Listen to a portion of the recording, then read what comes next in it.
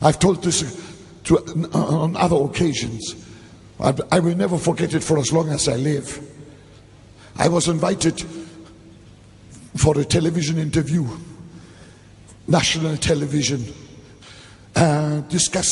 experts discussing religious questions. Well, I was very fortunate to be invited. And when I arrived there, I found that they only had invited another expert, and he was an atheist. So I thought by myself, how come they invite for this discussion an atheist and me, a hot evangelist? And then I gathered, wow, I think they have done this because they won a good fight. And I must confess, my German nature sometimes is still quite awake. I like a good fight myself, especially when it comes to Jesus. I spoke of a good fight. Now, here the moderator starts to talk.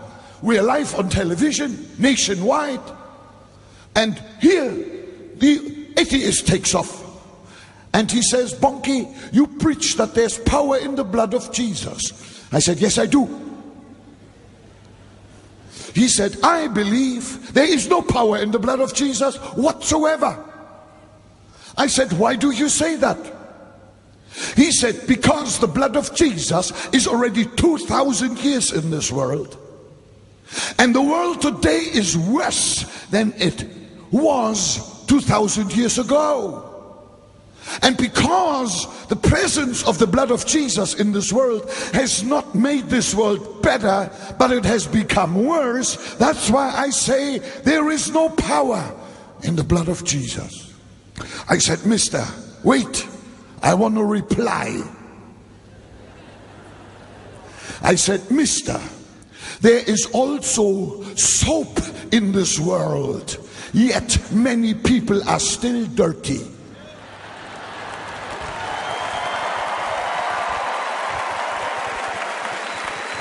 I said, mister, let me explain to you how soap works in case you don't know. I said, if I am dirty and I stand next to a piece of soap, I will not be automatically clean.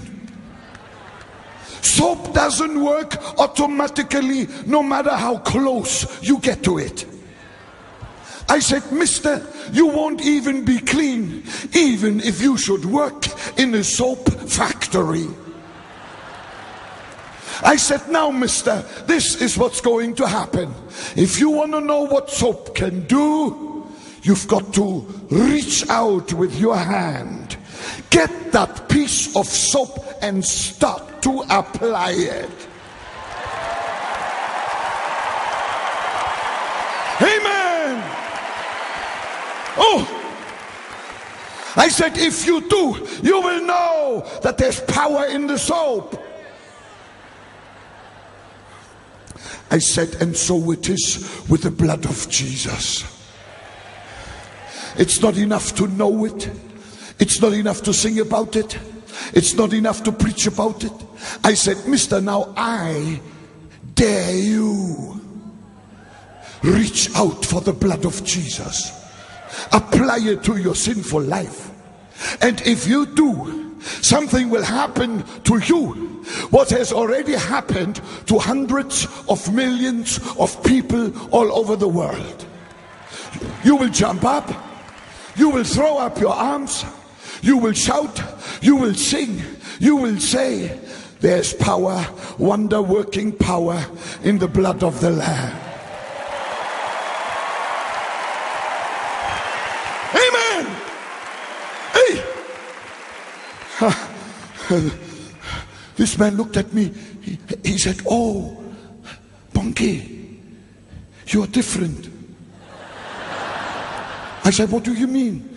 Well, he said, I met some evangelists before, but you are different. Something is emanating from you. He said, I already tried to analyze what the difference may be between the other evangelists I met and you. I think, he said, the others are amateurs and you are a professional. I said, mister, I'm sorry to say, but you are wrong again.